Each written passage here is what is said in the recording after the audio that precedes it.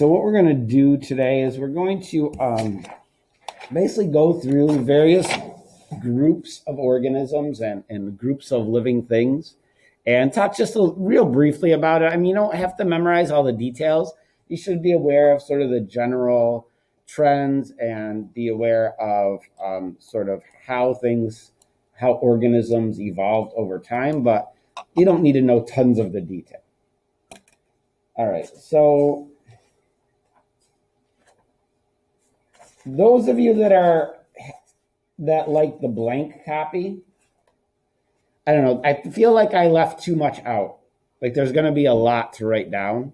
So I would say maybe for this section, just rely on the hard copy, because I don't want you, there's a lot here to write down. So you might as well just look at it, because it's not super important that you like memorize the information we're talking about today. I just want you to get the overview. All right, so if we think back to classification, when we look at how we group things, the biggest level, the broadest level are the domains. How many domains were there? Does anyone remember that? All life is into one of how many domains? That's kingdoms. Okay, William said 6. Even less than that. 2. Close. 3. So all living things go in one of these 3 big, huge groups. Okay, those are called the domains. Like we're in the same domain as an oak tree, or a mushroom, or an amoeba. So obviously these are like really broad groups. You know, because you think, we're not very closely related to an oak tree or an amoeba, and that's correct. But these are really big groups based on some characteristics. The groups are bacteria, then you have archaea, and then you have eukarya. And we'll talk about each of those. So bacteria we're pretty familiar with in terms of we know what they are. They are single-celled living organisms. We call them unicellular. Okay. The other term we talked about last time is this concept of the genetic material. Some groups evolved to have their genetic material, their DNA is surrounded by a nuclear membrane, and it's enclosed and held in there. Other organisms don't have that nuclear membrane. Their DNA is just kind of floating around in their cells.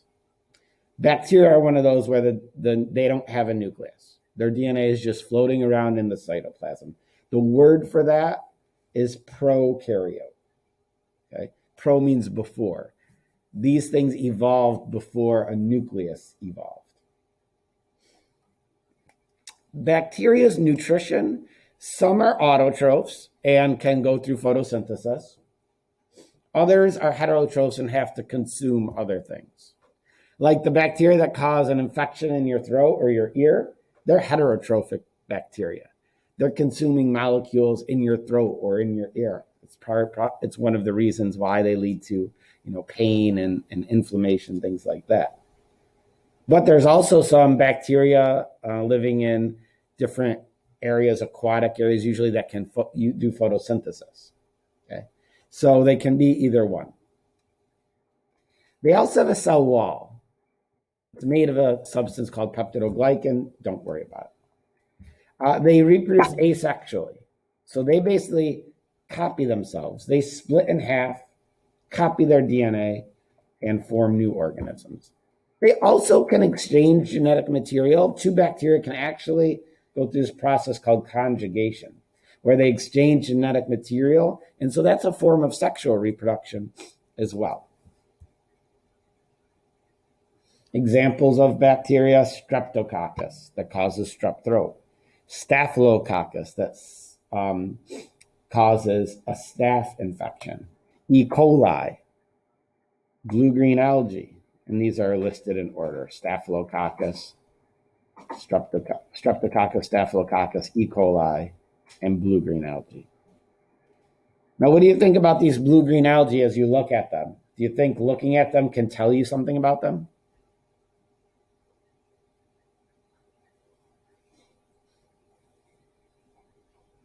Does their color give you any indication about anything?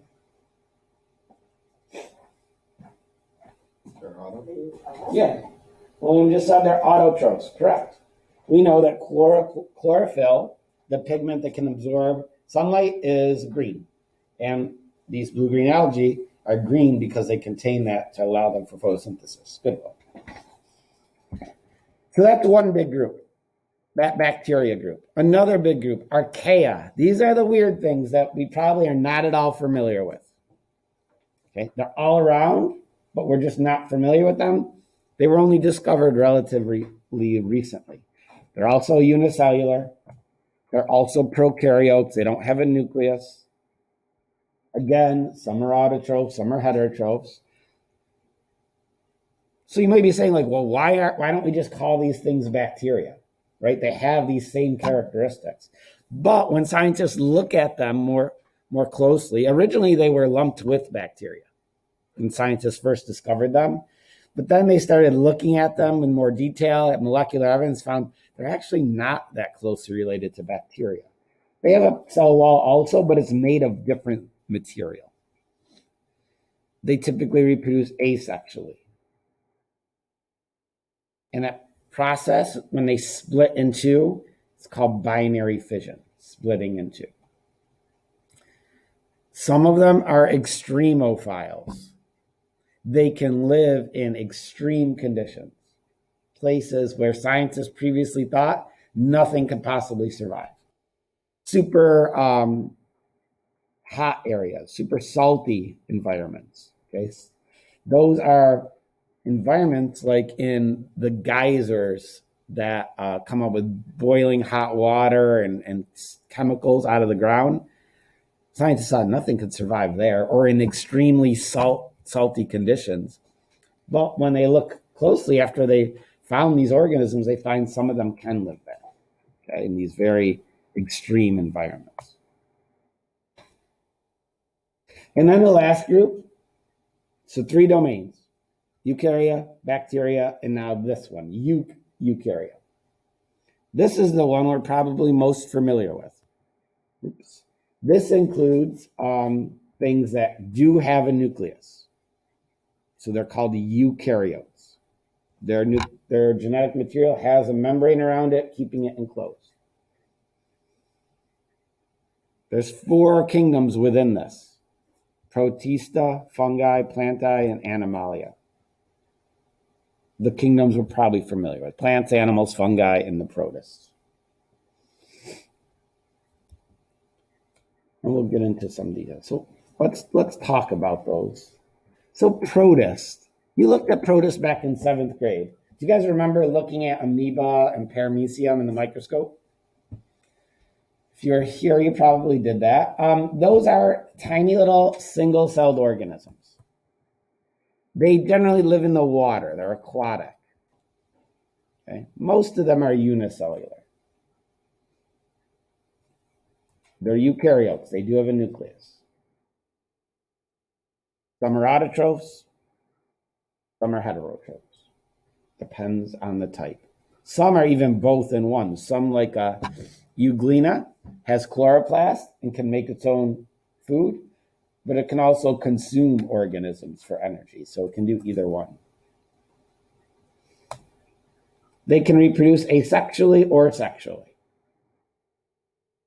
And protist is kind of like a kingdom. Like now, when scientists that study classification look at protists, they're like, we should never have made this kingdom. It's just kind of where things that don't fit in the other groups, just kind of throw them in there in the protist kingdom. Is how that arose. So if scientists were redoing classification, they don't do that anymore. But that's kind of like the traditional kingdom of Protista. Just put things that don't go anywhere else. Okay. So there's different types of protist. And so they're quite different from each other, some of those. The ones you probably have seen before, like I said, in 7th grade, are some of these animal-like protists. They move around. You can see them. They're found in fresh water. They can move around from place to place using different methods. different structures. Like this is an amoeba. Okay, it moves by just blobbing its cytoplasm along, and it kind of just oozes forward like a blob. It sends forth its cytoplasm, and they're called pseudopods, those sort of extensions of their cytoplasm. Some, like this paramecium, they have tiny little hairs around the outside they use to swim around. They kind of paddle it around the water. That's called cilia. Others, like the euglena, have a tail, just one long whip-like tail that kind of spins around and propels it through the water. And so those things make up the protist kingdom. Also included here are a bunch of algae. These are like plants. So these protists were like animals, kind of. They move around. Many of them are consumers. These protists are more like plants, things like algae. Most of them don't move.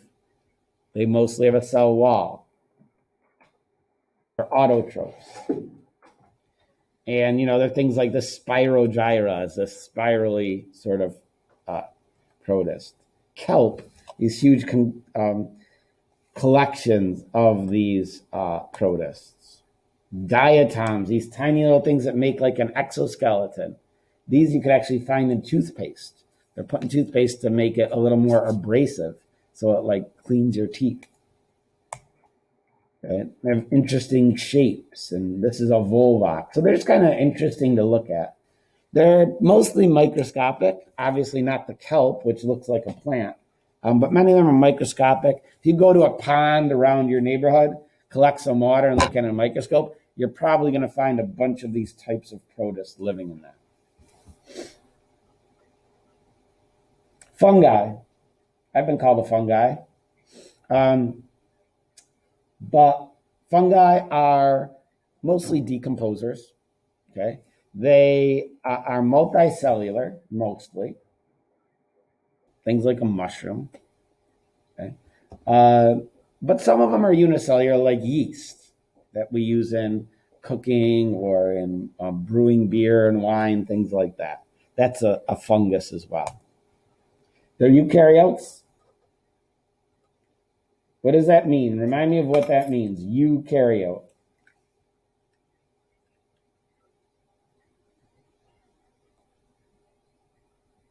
Zoom people, you with me? What is a eukaryote?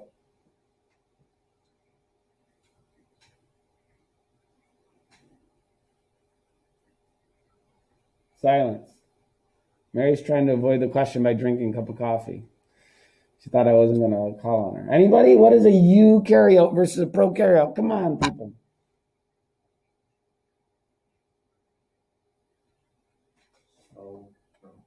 What?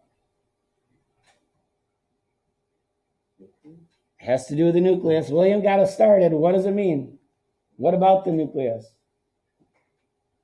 It has one? Correct. It has one. Here, I'll give you like a little hint. Eukaryotes do have a nucleus. Pro have no nucleus. Pro rhymes with no.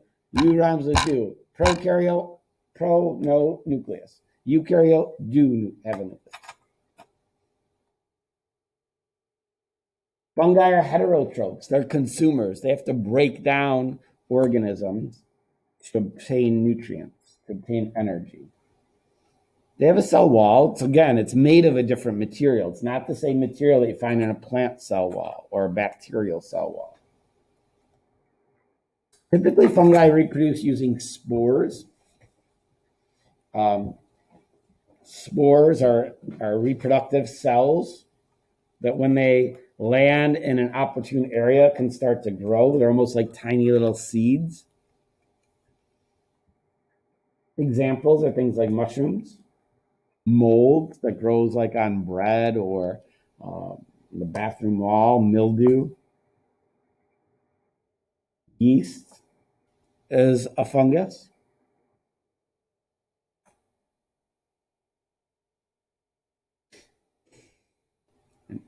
That's appetizing before lunch. Mildew. I took this picture of Mr. Akiri's house. And yeast. Those are fungi. Plants, the plant kingdom. Multicellular, plants are made of many cells. They're eukaryotes. Somebody besides Will, tell me, what does it mean if they are eukaryotes, besides Francesca? Looks like you are today, Will. Zoom, I want someone from Zoom answering this, besides Francesca. Mary. It has a nucleus? Correct, it has a nucleus. Somebody else on Zoom. What the heck is a prokaryote? Not Francesca, not Mary. It has the little flagellum thing. Not flagellum. Prokaryotes has, again, to do with the nucleus. Something about the nucleus. What is a prokaryote? Come on, give me something, Keegan, Reagan, Cameron, Francis. Anybody in that group. Pro rhymes with? No. No, because they have no nucleus. Thank you. I might ask you that question again. Okay, plants are autotrophs. They make their own food using photosynthesis. They have chloroplast, an organelle which allows them to do that. Plants have a cell wall also, but it's made of a different material, cellulose. Do plants reproduce sexually? They do. Pollen grains are really kind of like sperm cells to an animal. That's what pollen is. It's the male reproductive cell of a plant. See some looks there. Maybe you didn't realize that. And then what is the female parts are in the flower. That's the ovary of a flower has the female parts, has eggs in it. Just like a female animal ovary has eggs in it. So if you buy your friend a bouquet of flowers on their birthday, what you're really presenting them with is a bundle of reproductive organs from a plant. When you eat a piece of fruit, what you're really eating is the ripened, mature ovaries of a plant. So, just saying, sorry, Mary, you don't look very happy about that, but that's true. Just biology, it's okay. Okay, there's different groups of plants. We don't need to know the details. There are some plants that actually are called bryophytes.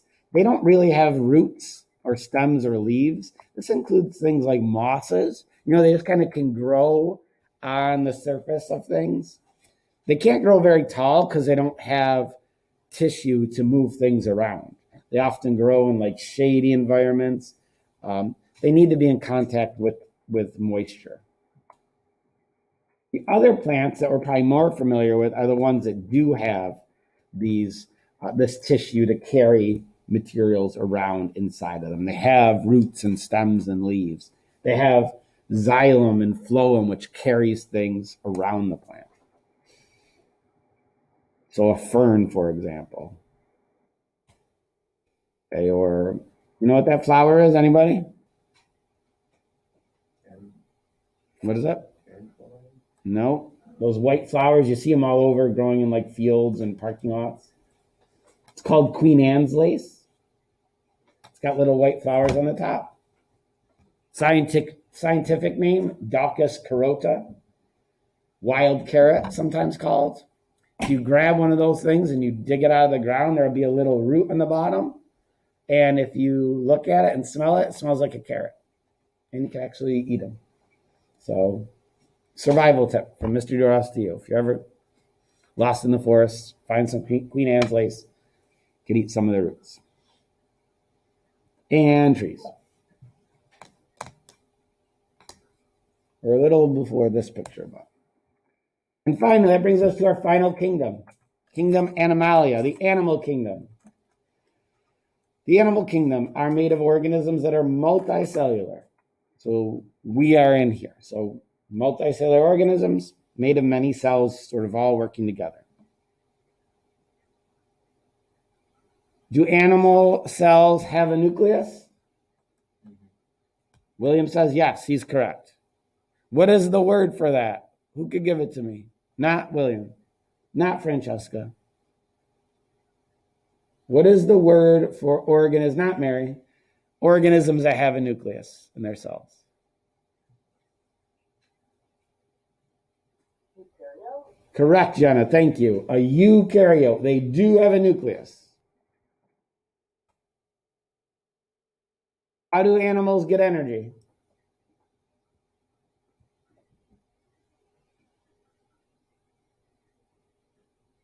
Heterotrophic? They're heterotrophs. They have to eat things to get energy. You have to eat something to get energy. They do not have a cell wall.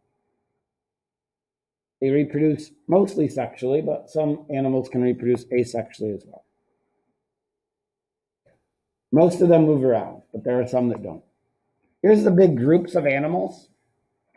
We'll talk about them real quickly. Porifera, Cnidarian, Platyhelminthes, Nematoda, Mollusca, Annelida, Arthropoda, Echinodermata, Chordata. Those are the main groups. There's other groups scientists have identified, but we'll talk about that. So don't worry about any of these details. It's just interesting to talk about some of these things. So you don't have to worry about the details. Sponges. Did you know sponges are animals? Does anyone have like one of these kind of sponges at home, like a natural, like a loofah sponge? No? Well, they're actually the remains of a dead animal. That's what those kinds of sponges are. That's sort of its almost skeleton it produces. Sponges are filter feeders. They get food they suck in water from the ocean and they filter out little bits of nutrients that are in that food. They don't have organs or tissues. They're very simple animals. They're the simplest of animals, but they are animals.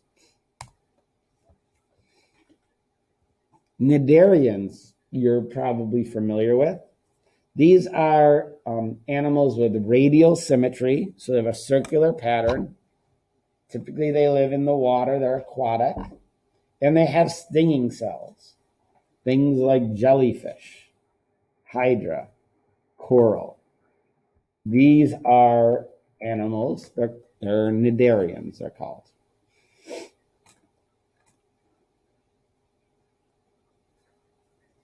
Worms. There's a few different phylum of worms.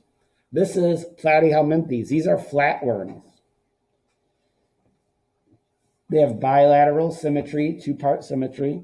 They can reproduce sexually or asexually. They only have one body opening. So they ingest food through that one body opening, and then any waste comes out of that same body opening. Many of these are parasites. So this picture up here, this is a tapeworm. Tapeworms live in the digestive tract of different animals. Yeah, aren't those bad? What's that? Aren't they bad? Yeah, they're not good. We first got our dog like 20 years ago. She's not alive anymore. But she was one time in the backyard. I got a couple stories about flatworms. And I took her to go to the bathroom, and she went to the bathroom, and I looked down at the little present that she left. And on top of that little pile, there's a little white thing, like about the size of a grain of rice, and it was moving around. It was a tapeworm. What happens is when an animal's infected with tapeworms, every once in a while, a section breaks off and comes out in their feces. And so if another dog, like from my neighborhood, came around and sniffed around where my dog went to the bathroom, it could then ingest that tapeworm, and then it would be infected. So it broke off and it was moving around. So is that like asexual reproduction? Yeah, that's a form of asexual reproduction. Yeah, well. Another tapeworm story. Has anyone ever had a puppy and like they have to be dewormed? Have you ever heard of that term? Heard of it. If you get like a really, really young puppy, usually before you get it, the breeder or whoever getting it, they say it's dewormed. And what that means is they give it a medication because Typically, in the first few weeks of their life, dogs get infected from their parents with worms, parasitic worms. So they give this medication to the dog, and it kills the worms. Usually, they do it before you get the dog. But one of our dogs that we've had, we got her really young, so she hadn't been dewormed yet. So we had to give her the pill.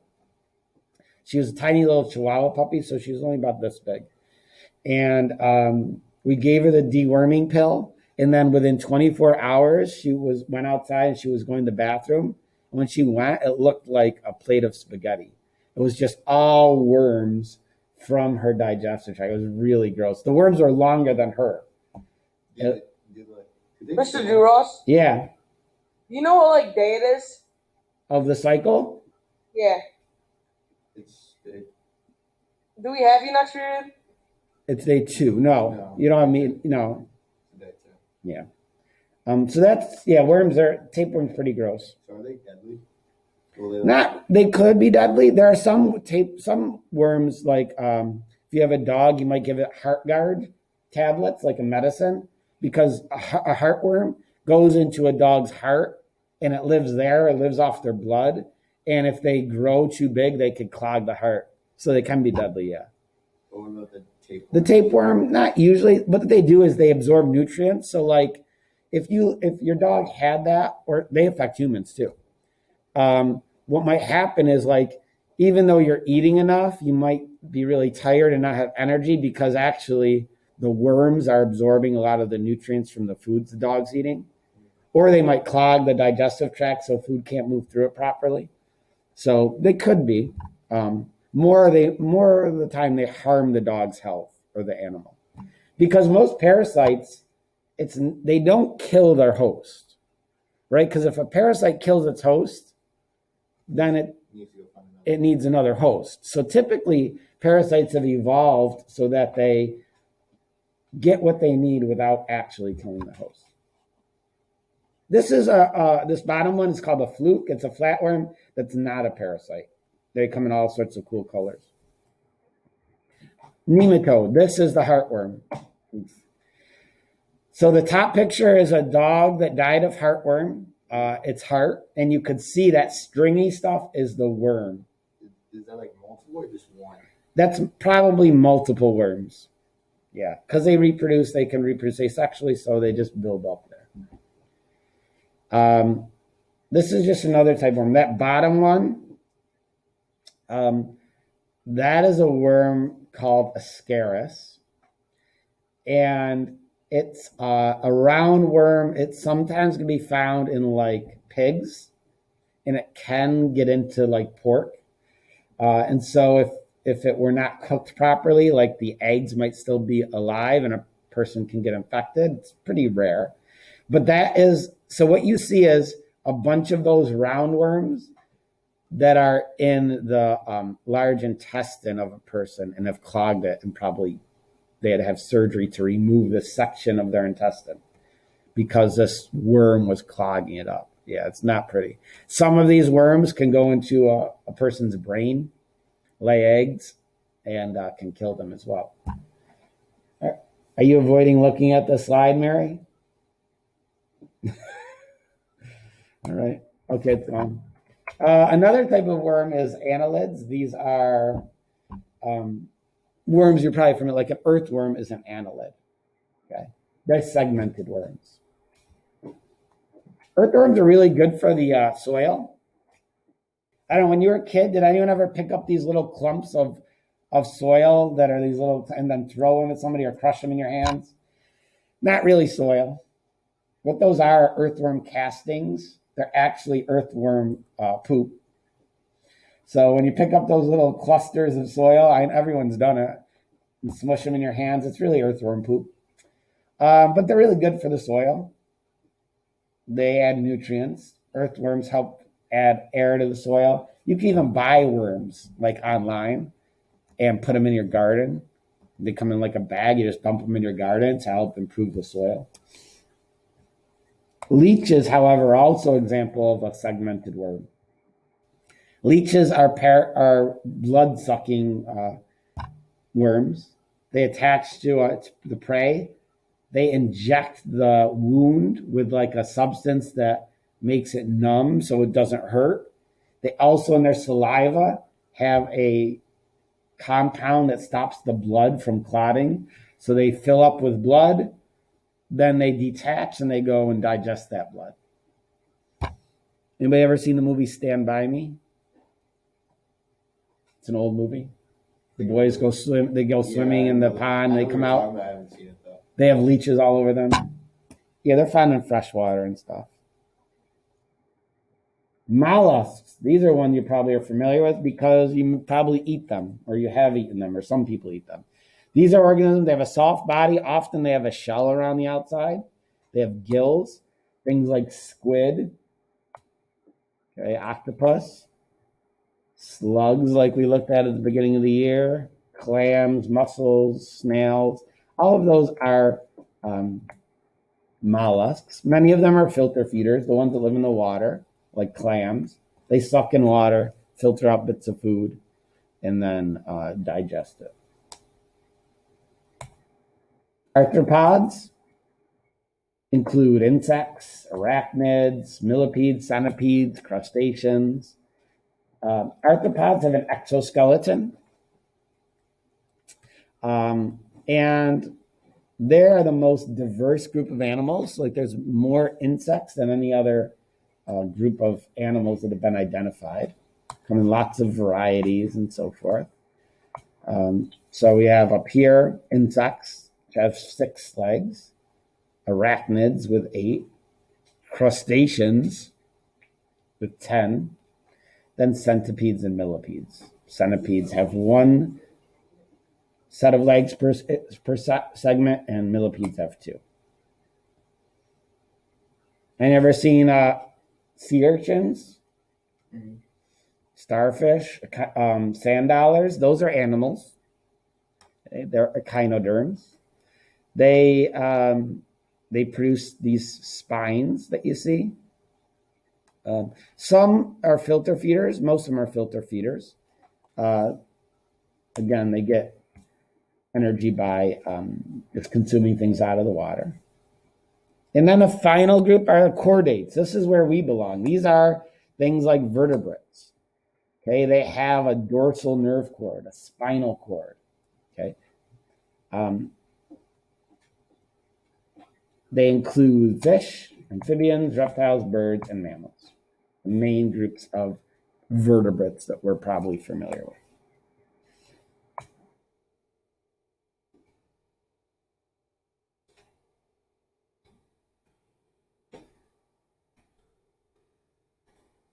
So that's our kind of overview of all living groups.